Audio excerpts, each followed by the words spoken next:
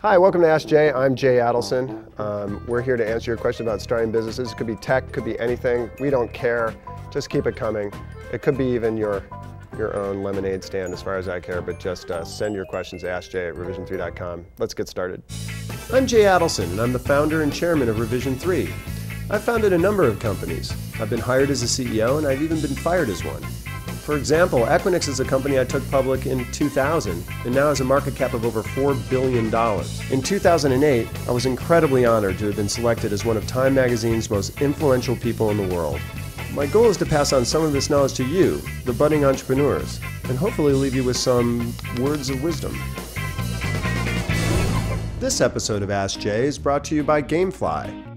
Today's question comes from Jenny in San Diego, who asks, what's the real difference between angels and VCs, and which should I choose? Well, you know, it's funny. You get all of this information out there about angels and super angels and, you know, venture capitalists and seed funds and all this noise. The reality is, I hate to say it, you take money where you can get it. And if a VC is offering you money or an angel is offering you money, yes, you basically take it if you can. Now, if you have choice, if you have an amazing idea, I know that in the case of Digg, we had this website that was growing pretty well before it actually needed to raise any money. So in that position, you have choices. At that point, it's important to understand. So let me list it out for you. Angels are basically individuals who have their own money to invest. It's usually, you know, investments limited to, I'd say, you know, $10,000 to like, you know, maybe $250,000. And there are some big name angels, and then there are some real, you know, sort of quiet behind the scenes angels. You know, you've heard names like Ron Conway in Silicon Valley and others. These are big time angels who invest larger numbers. What's nice about those type of investors, they tend not to jump on your board of directors at first. They tend to be more connectors. They help introduce you later to venture capitalists if you need it and so forth. And sometimes they're very active and they'll work really hard for you because they're going to get a big return because they're investing very early. Then you have venture capitalists. Venture capital firms, remember, they're investing other people's money in your idea. Big billion-dollar funds that they've raised from what they call LPs, these big investors. And so those type of investors typically want to take 20 to 30% of your company. They typically want to get big, you know, 10x to 100x returns on their investment.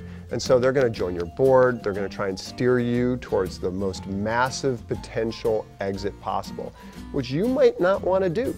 So you have to think hard before taking that money.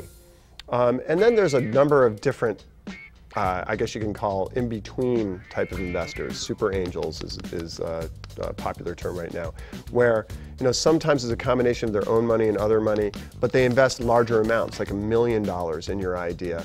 I like these in-between investors because they give you all the benefits of angels without all the high pressure on super return that a VC has, and gives you more time to figure out your business before you execute.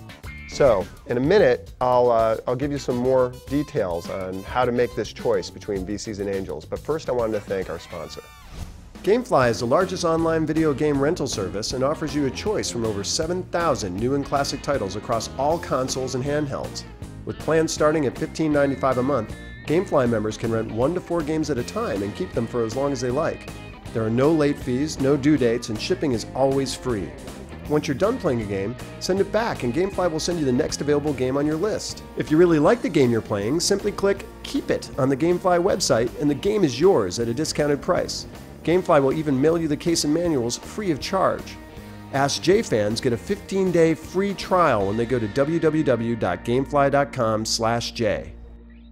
Today's homework assignment is to figure out whether or not you're in the angel time or the VC time is figure out what the least amount of money is that you could take for your business. I want you to take a piece of paper and write down what defines your next milestone and success at that next milestone.